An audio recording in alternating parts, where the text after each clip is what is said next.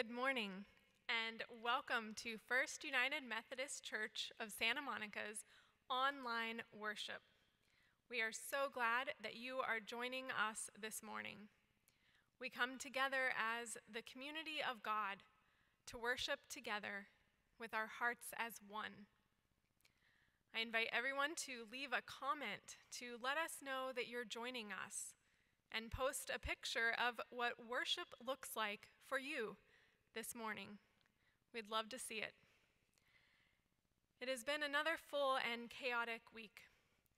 We are all holding the uncertainty and stress of the past few weeks, and so I invite you to take a few deep breaths as we begin worship. Breathe in, acknowledging all that you might be holding in your mind, in your heart, and in your body. And breathe out, releasing the grip of tension, remembering that God holds each one of us at all times. As the prelude begins, let us continue to breathe deeply, centering ourselves in God's presence and preparing our hearts and our minds for worship.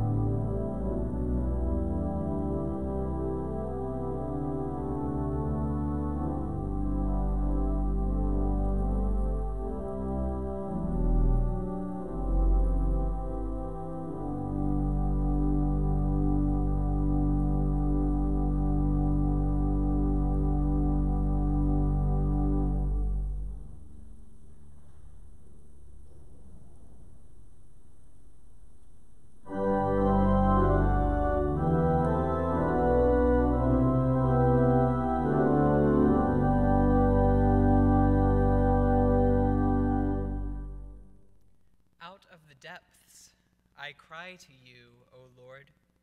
Lord, hear my voice. Let your ears be attentive to the voice of my supplications. If you, O Lord, should mark iniquities, Lord, who could stand? But there is forgiveness with you, so that you may be revered. I wait for the Lord. My soul waits, and in his word I hope. My soul waits for the Lord more than those who watch for the morning. More than those who watch for the morning.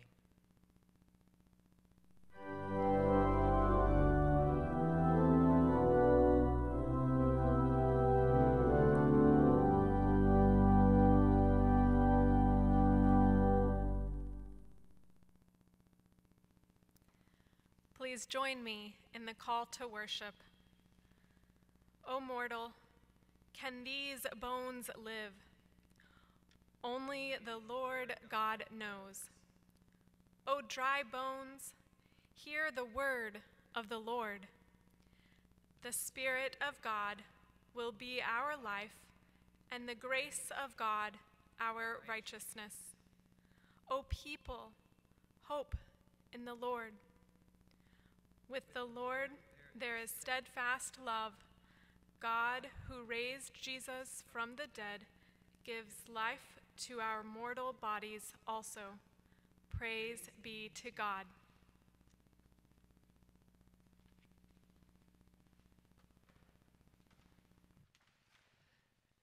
God indeed gives us life. And today, as we celebrate our mission and common life together, we give thanks for the liveliness that is ever present in this community of faith.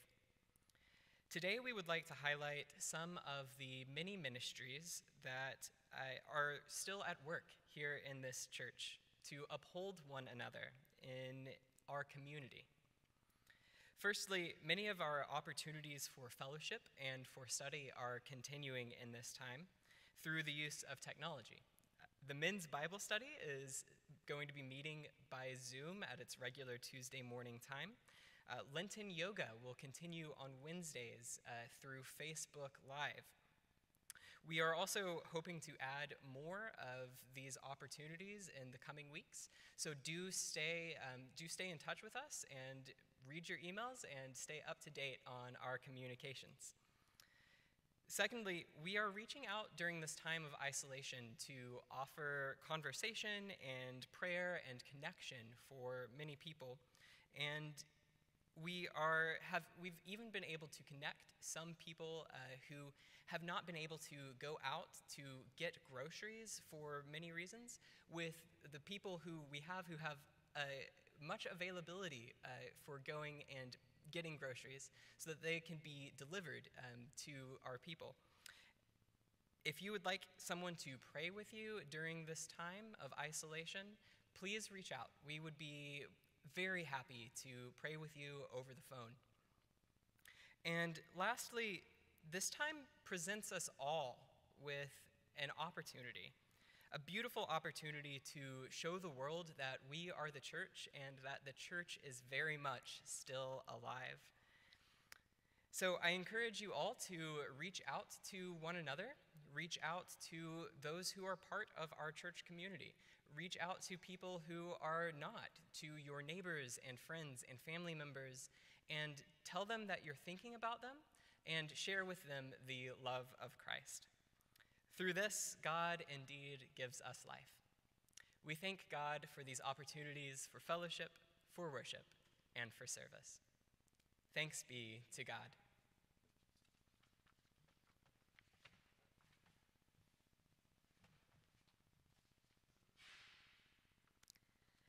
Today's gospel reading comes from the book of John, chapter 9, verses 1 through 7.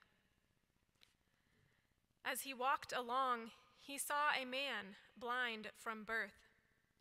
His disciples asked him, "Rabbi, who sinned, this man or his parents, that he was born blind?" Jesus answered, "Neither this man nor his parents sinned. He was born blind so that God's work might be revealed in him. We must work the works of him who sent me while it is day. Night is coming when no one can work. As long as I am in the world, I am the light of the world."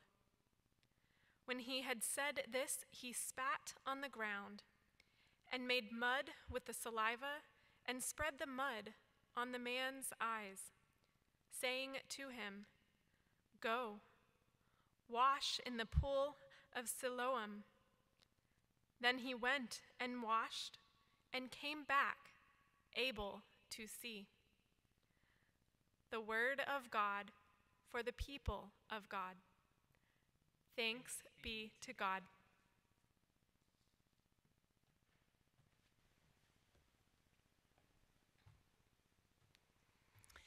Dear sisters and brothers, on this fourth Sunday in Lent, this is the first of our live stream only worship services. We're so thankful for the technology that makes it possible for us to worship together in this way this morning. And though we cannot all see one another in person, as we so love, we see with the eyes of our hearts. We can sense one another's presence and rejoice in the love of God that holds us close and binds us together. And so may the words of my mouth and the meditations of our hearts be acceptable in thy sight, O Lord, our rock and our Redeemer. This morning's gospel reading brings the story of a man blind from birth. We read just a short passage of a much longer story, which I commend to you. The man was apparently sitting or standing along the road when Jesus passed by. Jesus saw him and simply spat on some dirt, rubbed it over the man's eyes, and told him to go wash in the pool of Siloam. And when he did so, the man could see. It's an amazingly straightforward story, really, but it seems to prove that old adage that no good deed goes unpunished. The man can see. You'd think that would be perceived as a good thing. But as the story continues, all kinds of people seem to take offense. They all have points to make and questions to ask. The disciples ask who was responsible for the man's blindness. The neighbors ask how he received his sight. The Pharisees asked how Jesus dare heal someone on the Sabbath. Some call the man born blind a sinner and insist that sinners surely can't see. Others keep asking just who is this Jesus anyway?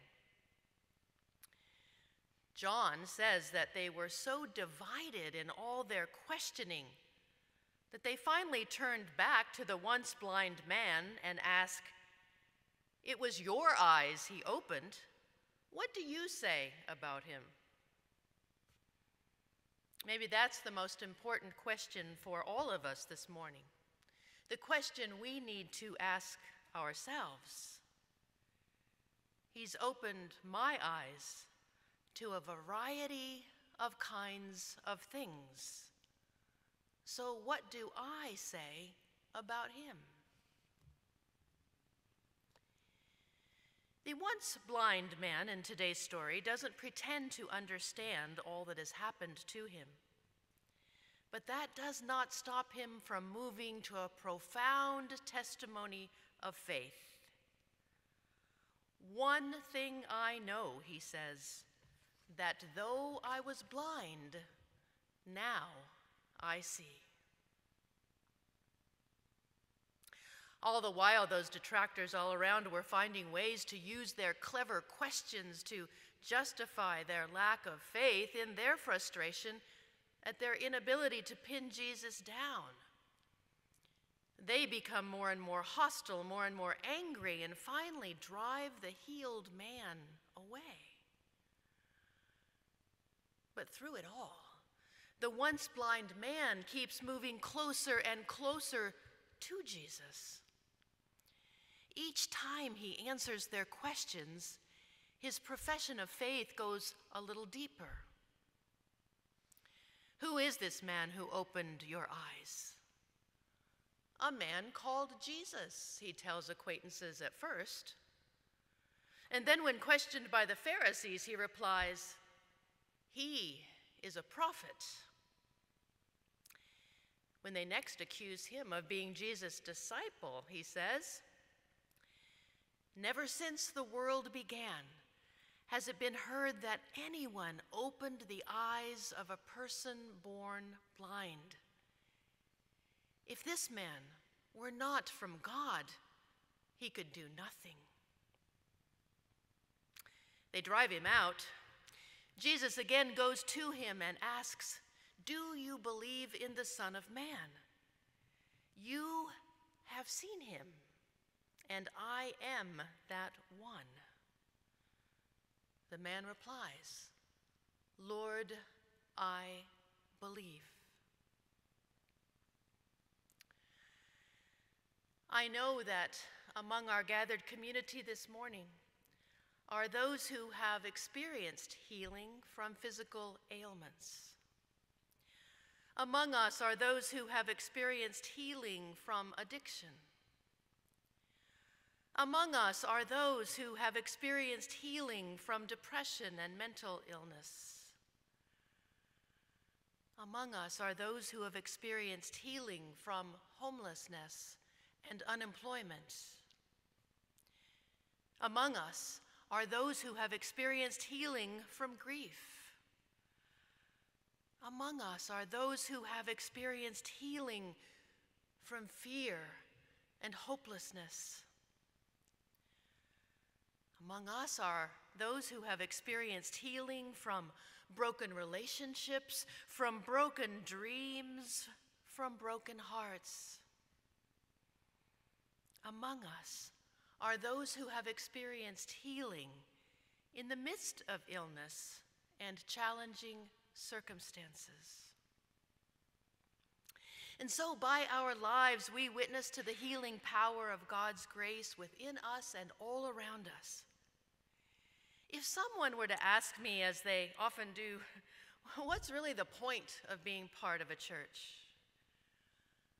I say that when you come down to it, this is where God's grace is manifest in the world and in us.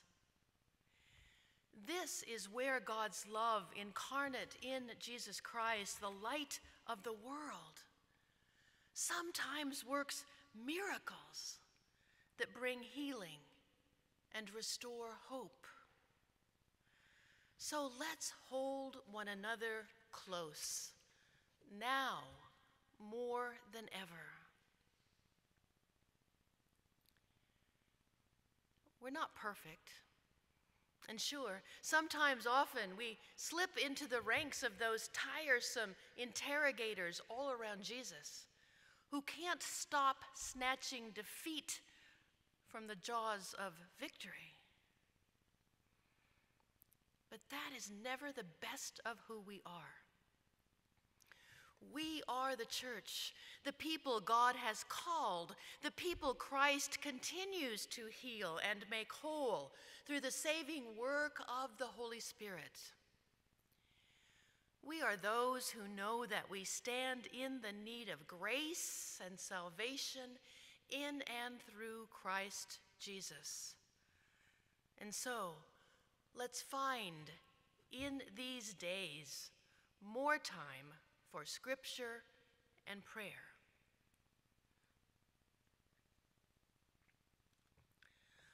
I believe that as we walk together through this time of the coronavirus, that our eyes will be opened in new ways to people, to faith, and to the world around us. We've all been hampered by a number of what we might call blind spots. And in these new, strange, thoroughly changed times, we too see in new ways. We now see our own vulnerability. We see that life really isn't about our own sense of success and control. We see our utter dependence on one another, how we need the many kindnesses of friends and strangers alike. We see into the gift of deeper relationships with our own family members, children, spouses, partners, pets, with whom we are all of a sudden spending much more time. We see anew the beauty of the morning light, the rainbow in the sky after the rain, the gift of each new day. We see our total interconnectedness to one another and to God.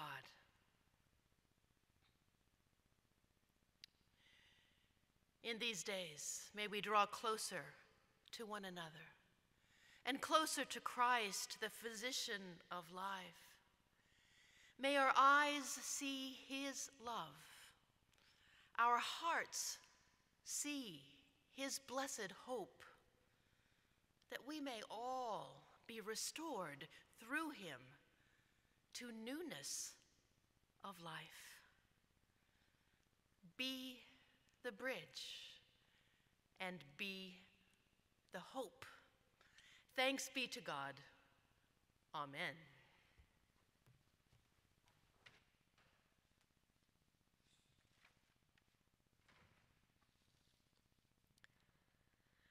We come to pray. During Lent, we take time to slow down and listen for God's voice. As we enter this time of prayerful reflection, we will pray with a series of short prayers that conclude with, "Hear our prayer." After this, we will respond together, "Lord, have mercy." Let us be in prayer.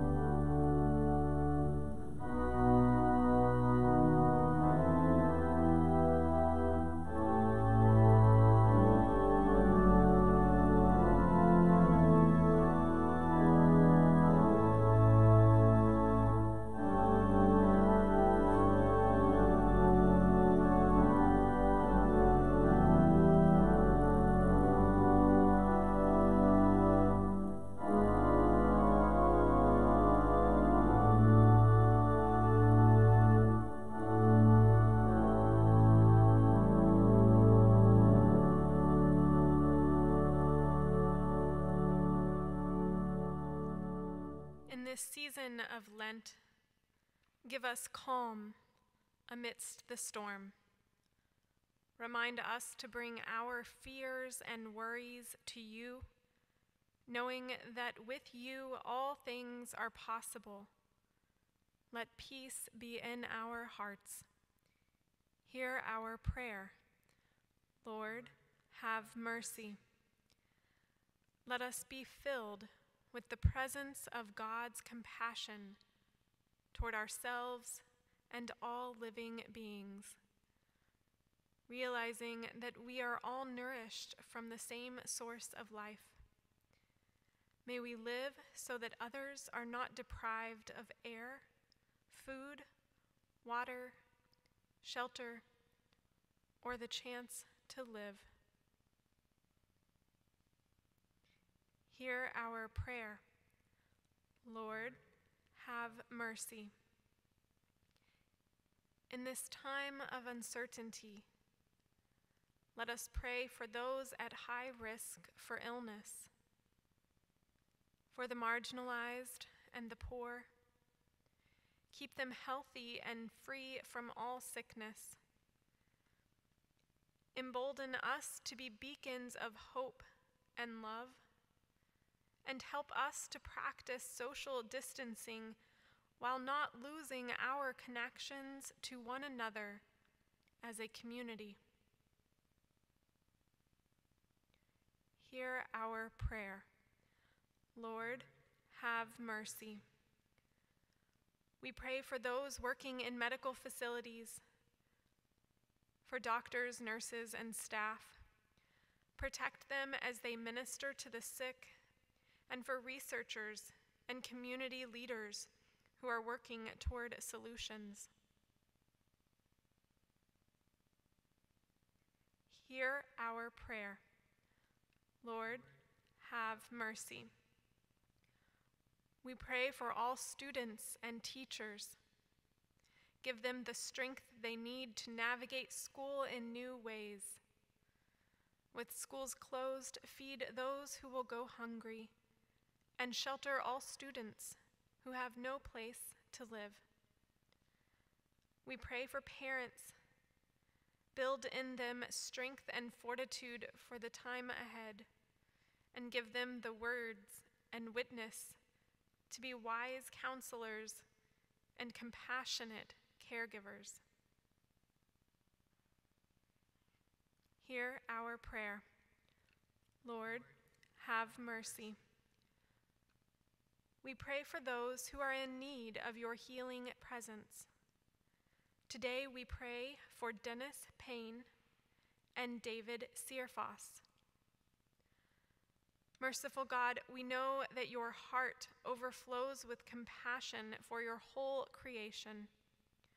We come to you in this time of anxiety and uncertainty. Pour out your Spirit on all people living with illness, or who are living with anxiety about illness. Be with those who tend to the needs of the sick. Strengthen us all in body and spirit. Console us when anxious. Comfort us in grief, and hearten us in discouragement. Help to remind us that you always claim us as your own, and you are with us wherever we go. We pray through Christ, our Savior and Healer, who taught us to pray. Our Father, who art in heaven, hallowed be thy name. Thy kingdom come, thy will be done, on earth as it is in heaven. Give us this day our daily bread, and forgive us our trespasses, as we forgive those who trespass against us. And lead us not into temptation, but deliver us from evil.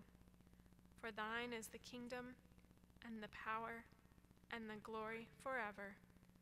Amen.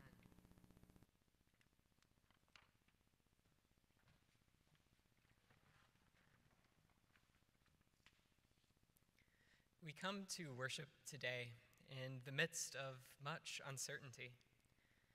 We hear stories of scarcity, but we remember that in God, we each have an abundance. This week, so many of you have offered stories of generosity experienced in neighbor and stranger alike, generosity experienced through this very community of faith. It's generosity, not hoarding or scarcity, that will get us through this time. Generosity reminds us to value what we have. It connects us in this time of isolation and helps us to see that we are stronger together. But most importantly, generosity, sharing from our God-given abundance, makes us part of something greater than ourselves. It makes us part of God's plan to uphold this world through this community of faith, the body of Christ. Your continued financial support of this congregation is more important now than ever. You may mail your gift to the church or drop it into the mail slot of our offices during any day of the week. You can also give online or mail a check through your online banking program. You can also find a link to our secure online giving page down below this video. May God grow us in generous and joyful hearts. Thank you.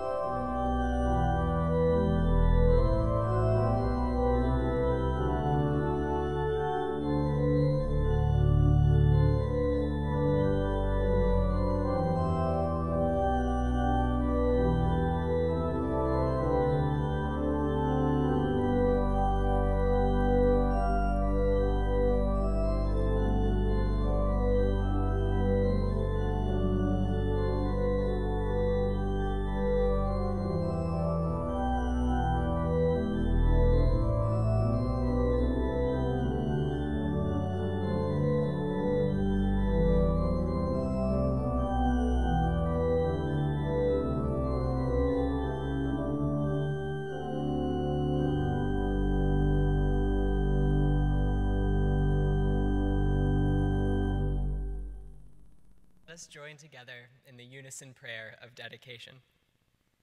Holy God, giver of life, we thank you for raising us up and joining us together as one people, your people, flesh and bone in the body of Christ.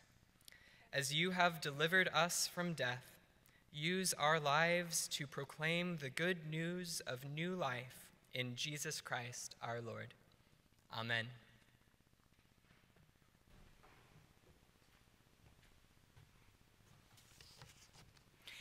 And now let the peace of Christ rule in your hearts, to which indeed you were called in the one body. And give thanks. Amen.